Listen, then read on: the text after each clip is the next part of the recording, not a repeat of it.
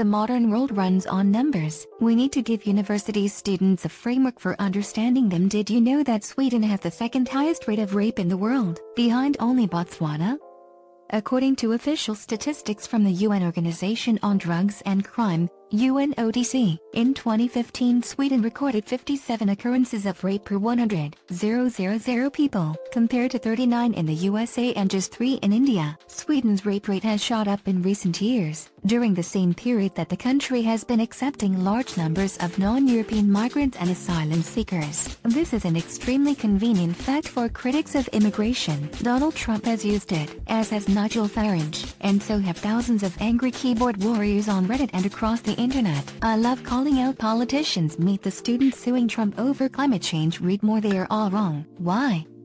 Because the UNODC data relates to recorded offenses. Proportionally, Swedish police recorded many more occurrences of rape in 2015 than Indian police did. This is not the same as saying that more incidents actually occurred. Similarly, the fact that Swedish police recorded more incidents in 2015 than they did a decade prior does not necessarily mean that Sweden has become a more dangerous place to live. In fact, this period coincides with a substantial broadening of the legal definition of rape. The mistake Trump, Farage and countless others made rests on one of the most critical principles in statistics: measurement. To understand what a number really says about the world, we need to know exactly what is being counted. Neglect of this principle is the source of a large fraction of the misleading statistics bandied about in the media and in politics. The modern world runs on numbers. Vital information about almost any issue, from the environment, to health, to education, to immigration, is communicated in the language of statistics. This means that if universities want to prepare graduates to be informed citizens,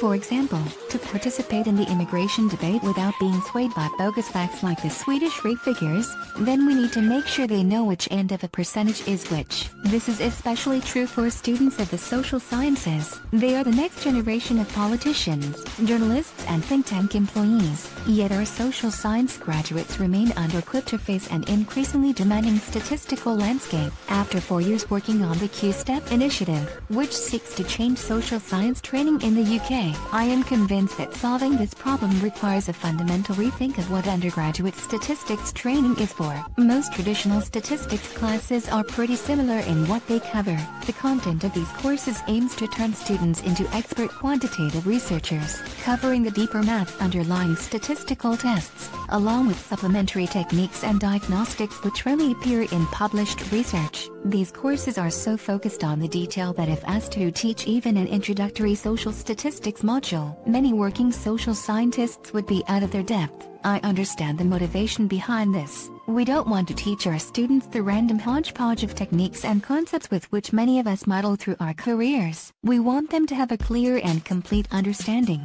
built from the foundations up. To understand our post-Brexit and Trump world, we need academic inquiry. Harris Butter read more, but we've been trying to do this for decades and it just hasn't worked. Instead we have run course after course that students hate. We've turned out generations of graduates who can remember sitting in labs pressing buttons in statistical software programs like SPSS, but never really learned how to connect statistics to important issues in the real world. Undergraduate statistics training needs to be flipped on its head to reflect the fact that making the connection between statistics and the real world is the only thing that really matters. Instead of using random examples to illustrate statistical principles, we need to start with the examples, the real-world issues we actually care about, and demonstrate how numbers can help us better understand them. If our students graduate with absolutely no idea how to run a regression in SPSS, but with the ability to look at a number in the newspaper and say whether it's big or small, then we will be in a much better place than we are now.